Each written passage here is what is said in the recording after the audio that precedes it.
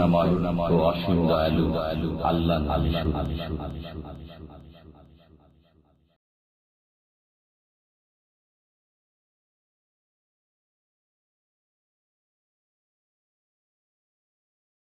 এক নম্বর প্রশ্ন, নবীজির পিতা মাতা কি জান্নাতি না জাহান্নামী?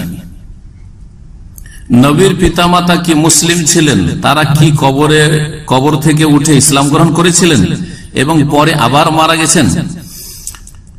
অনেক বক্তা, বড় বড় আলেম তারা বলে নবীজি জানতেন না তার বাবা মা জান্নাতি। পরে এটা অনেক আলেমরা প্রমাণ করেছেন। নবী সাল্লাল্লাহু আলাইহি ওয়াসাল্লাম জানতেন না, পরে আলেমরা কি করেছেন? প্রমাণ করেছেন যে নবীর বাবা মা জান্নাতি, অথচ নবী সাল্লাল্লাহু আলাইহি ওয়াসাল্লাম জানতেন না। তাহলে দিন শরীয়ত আসলো কার মাধ্যমে? সঠিক দিন আমাদের কাছে এসেছে একমাত্র কার মাধ্যমে? রাসূলুল্লাহ সাল্লাল্লাহু আলাইহি ওয়াসাল্লামের মাধ্যমে। কার কাছ থেকে? আল্লাহর পক্ষ থেকে। নবী হচ্ছেন মুবাল্লিগ, ইয়া আইয়ুহান নাবিয়্যু বাল্লিগ মা উনজিলা ইলাইকা মির রাব্বিক। নবী সাল্লাল্লাহু আলাইহি ওয়াসাল্লামকে আল্লাহ পৌঁছাবার দায়িত্ব দিয়েছেন, আর আল্লাহ হচ্ছেন এই দিনের বিধিবিধান দাতা। তিনি যা নাজিল করেছেন জিবরিল মারফত নবী করিম সাল্লাল্লাহু আলাইহি ওয়াসাল্লামের কাছে, তাই না? নবী সাল্লাল্লাহু আলাইহি ওয়াসাল্লাম ছাড়া যদি অন্য কোন মাধ্যম দিয়ে আলেমরা জেনে নেয়, তাহলে বোঝা গেল সেই মাধ্যমটা শরীয়ত সম্মত না। সেটা একটাই মাধ্যম হইতে পারে, সেটা হচ্ছে শয়তানি মাধ্যম হইতে পারে। কারণ শরিয়া এসছে কার মাধ্যমে? আকীদা হোক, ইবাদত হোক, হালাল হোক, হারাম হোক, নবী সাল্লাল্লাহু আলাইহি ওয়াসাল্লাম ছাড়া অন্য কোন মাধ্যম দিয়ে নেওয়ার কোনো উপায় নেই। স্বপ্ন যোগে পেয়েছি চলবে? হ্যাঁ, আমাদের মুরব্বীরা বলেছেন, বুজুর্গানরা বলেছেন চলবে?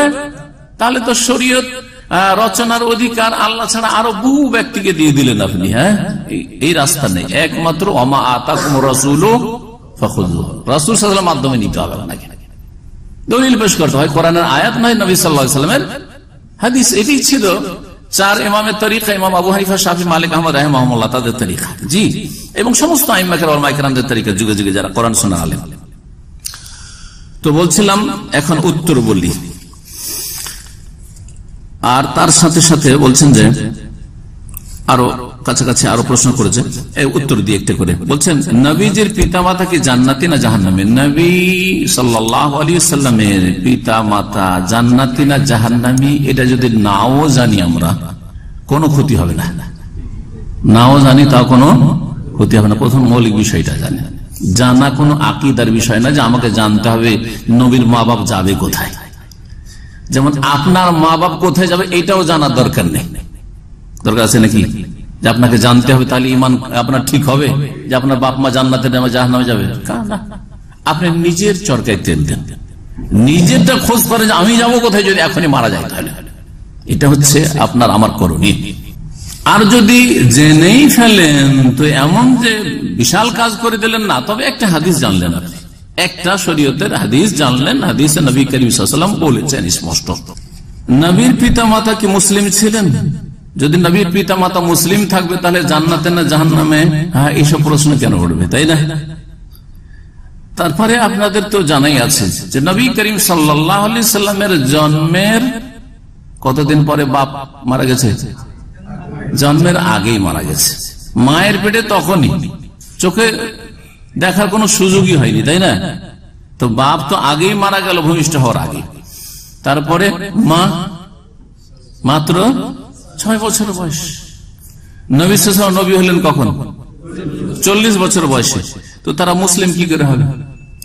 ইসলামের ওহী আসলো 40 বছর বয়সে, তাহলে এরা মুসলিম কি করে হলো? বুঝা গেছে? তখন কি ইসলাম ছিল নাকি?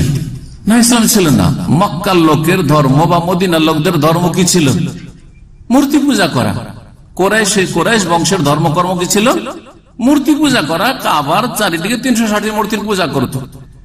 আব্দুল মুত্তালিব দাদা কাবার মোতাওয়াল্লি, তারা সবাই এর সমর্থক এবং সবাই মূর্তি পূজক।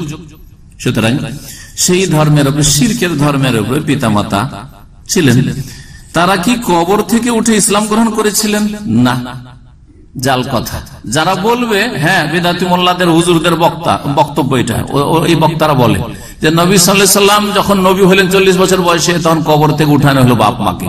আসলেন, আসার পরে কলমা পড়লেন বা কলমা পড়াইলেন নবী সাল্লাল্লাহু আলাইহি ওয়াসাল্লাম, তারপরে আবার কবরে ঢুকে গেলেন। জি, আর মাটি তো দরকার, ওই আগের মাটিতেই চলেছে। জি হ্যাঁ।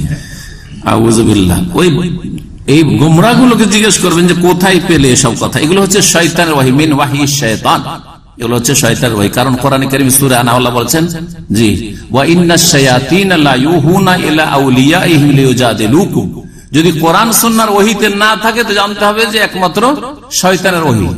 আল্লাহ বলছেন যে শয়তানরা ওহী করে তার বন্ধু বান্ধবদের কাছে, মিত্রদের কাছে, যাতে করে তোমাদের সাথে তর্ক বিতর্ক আর ইখতিলাফ করে। দেখেন তর্ক বিতর্ক আর এই যে ভ্রান্ত আকীদা পেশ করা কোত্থেকে আসলো? শয়তানের ওহী থেকে। শয়তান এসব কুমন্ত্রণা দিয়েছে এবং পরে আবার মারা যান। ভিত্তিহীন কথা, অনেক বড় বক্তারা বলে এইসব কথা। জি, তারপরে বলছেন নবী জানতেন না তার বাবা মা জান্নাতি। হ্যাঁ, পরে এটা অনেক আলেমরা প্রমাণ করেছে। বললাম একটু আগে, যদি নবী জানলেন না তো প্রমাণ করলো কি দিয়ে? নিশ্চয়ই কোরআন হাদিসে প্রমাণ করেনি। কি দিয়ে প্রমাণ করেছে? জি হ্যাঁ, আল্লাহ হিদায়াত করে দেবে। এর সাথে কাছাকাছি আবার জিজ্ঞেস করছেন নবীজির পিতা মাতা কি জান্নাতি না জাহান্নামী? এই প্রশ্নটা করাও নাকি জায়েজ নাই? কেউ যদি প্রশ্ন করে যে নবীর পিতা মাতা জান্নাতি না জাহান্নামী তো গুনাহগার হবে, এটাও নাকি করা যাবে না? তাই যদি হইতো তো নবী করিম সাল্লাল্লাহু আলাইহি সাল্লাম কি এক সাহাবী এসে জিজ্ঞেস করলেন, ইয়া রাসূলুল্লাহ আইনা আবি, আমার বাবা কোথায়? সহিহ মুসলিমের হাদিস, সহিহ মুসলিমের 302 নম্বর হাদিস আছে, আইনা আবি, আমার পিতা কোথায়? তখন নবী করিম সাল্লাল্লাহু আলাইহি ওয়াসাল্লাম বললেন যে ইন্না আবাকা ফিন্নার, তোমার বাবা তো কুফর অবস্থায় মারা গেছে, জাহান্নামে গেছে, ওই অবস্থায় মারা গেছে, ইসলাম কবুল করার আগে জাহান্নামে। তখন তাহার উপর শোকের ছায়া নেমে আসলো, মনটা ভারী হয়ে গেল, বড়ই দুঃখিত। তখন তাকে সান্ত্বনা দেওয়ার জন্য চলে যাচ্ছে লোকটা দুঃখিত অবস্থায়, নবী সাল্লাল্লাহু আলাইহি ওয়াসাল্লাম ডাকলেন, দাআহু, ডাকলেন, ডাকার পরে বললেন যে শোনো, ইন্না আবি ওয়া আবাকা ফিন্নার, নিশ্চয়ই আমার পিতা আর তোমার পিতা উভয়ে জাহান্নামে, উভয়ে জাহান্নামে। এই প্রশ্নটা করা তাহলে জায়েজ না জায়েজ নয়? যদি না জায়েজ হইতো তো ওই সাহাবীকে তখনই চমকিয়ে দিতেন, ধমকিয়ে দিতেন যে এই প্রশ্ন করা তোমার ঠিক হয়নি, খবরদার আর এইসব প্রশ্ন করবে না। হ্যাঁ, এই প্রশ্ন করবে না। কারো সম্পর্কে প্রশ্ন, কে কোথায় গেছে গেছে। যাই হোক, নবী সাল্লাল্লাহু আলাইহি ওয়াসাল্লামের কাছে ওহী হয়তো ওই অবস্থায় বাপের কথা জিজ্ঞেস, নিজের বাপের কথা জিজ্ঞেস ওই সাহাবী করলো, আর নবী করিম সাল্লাল্লাহু আলাইহি ওয়াসাল্লাম জবাব দিয়ে দিলেন। কিন্তু এখন কাউকে এই জিজ্ঞাসা করা যাবে না, কারণ কারো কাছে গায়েব জানার কোনো উপায় নেই। নবী সাল্লাল্লাহু আলাইহি ওয়াসাল্লামের কাছে ওহী আসছে। তারপরে এই প্রশ্ন করলে নবীজি নাকি কষ্ট পায়, এগুলোর কোনো দলিল নেই। এই প্রশ্ন করলে নবীজি কষ্ট পাবে, তো নবী সাল্লাল্লাহু আলাইহি ওয়াসাল্লাম নিজেই তো বললেন, এই কষ্টদায়ক কথা তো নিজেই বলেছেন, ইন্না আবি ওয়া আবাকা, এটা তো বাপের ক্ষেত্রে হলো। মায়ের ক্ষেত্রে কি বলবেন? হাদিস ওটাও সহিহ মুসলিম আছে। নবী করিম সাল্লাল্লাহু আলাইহি ওয়াসাল্লাম মদিনা থেকে মক্কার পথে ছিলেন। আবওয়া নামক স্থানে যখন পৌঁছলেন, ওখানে মায়ের কবর হয়েছিল, কারণ মদিনা থেকে বেরিয়ে আসার পথে ওখানে আত্মীয়দের বাড়িতে আসছে, আর ওই অবস্থায় অসুস্থ হয়ে মারা যান। নবী সাল্লাল্লাহু আলাইহি ওয়াসাল্লাম সাথে ছিলেন ছোট কালে। বলছেন নবী সাল্লাল্লাহু আলাইহি ওয়াসাল্লাম যে আবওয়াতে যখন পৌঁছলাম, ইস্তাযানতু রাব্বি আন আযুরা কবরা উম্মি, আমি আমার রবের কাছে অনুমতি চাইলাম যে আমার মায়ের কবরটা একটু দেখি। আযুরা মানে ভিজিট করি, দেখি, জিয়ারত করা। আবার আমাদের বাঙালি জাতির মধ্যে জিয়ারত মানে কি? কবর জিয়ারতে গেছিলাম, মানে ওখানে গিয়ে দোয়া করলে কবর জিয়ারত হলো। আর যদি কবরস্থান থেকে ফিরে চলে আসে, ও কবর জিয়ারত করলো না কিছু, তাই না? তো এই যে আপনাদের ফ্যামিলি, অনেকের ফ্যামিলি জিয়ারাতে আসছে, মানে কি সৌদি আরবে হ্যাঁ দোয়া করার জন্য আসছেন। জিয়ারা মানে কি? আরবিতে জিয়ারা মানে কি হয়? হ্যাঁ, ভিজিট করা, সাক্ষাৎ করা। জিয়ারা বলা হয় সাক্ষাৎ করা বা ভিজিট করা। জি, তো নবী সাল্লাল্লাহু আলাইহি ওয়াসাল্লাম প্রথম দেখার অনুমতি চাইলেন, আন আযুরা কবরা উম্মি, আমার মায়ের কবরটা দেখবো, জিয়ারা কর, ভিজিট করবো। হাউজেন আলী অনুমতি দেওয়া, ঠিক আছে, তোমার মার কবর দেখে আসো। তাহলে বোঝা গেল যে অমুসলিমদের কবর যদি থাকে, কবর দেখতে যেতে পারে, আত্মীয়তার খাতিরে যদি অমুক জায়গায় আমার মায়ের কবর, বাপের কবর আছে বা কেউ কারো আছে। সফর করে নয়, সফর করে মুসলিমের কবরের জন্য সফর করা যায় না, কিন্তু রাস্তা দিয়ে যাচ্ছেন একটু দেখে নি, ঠিক আছে। সুম্মা ইস্তাযানতু রাব্বি আন আস্তাগফির লাহা, তারপরে আবার অনুমতি চাইলাম যে আমার মায়ের জন্য একটু ইস্তিগফার করি, মানে ক্ষমা প্রার্থনা করি, যে আল্লাহুম্মা গফির লি উম্মি, আল্লাহ আমার মাকে ক্ষমা করে দাও, এই দোয়া করার জন্য কি চাইলাম? ইস্তাজান্ত রব্বি, রবের কাছে অনুমতি চাইলাম। ফালাম ইউজানলি, আমাকে পারমিশন দেওয়া হইল না। কেন দেওয়া হইল না? মুসলিমের জন্য দোয়া করা নিষিদ্ধ হইতো? মুসলিম থাকলে নিষিদ্ধ হইতো? কখনো নিষিদ্ধ হইতো না। তাইলে বোঝা গেল যে কুফরি অবস্থায় মারা গেছেন আমেনা।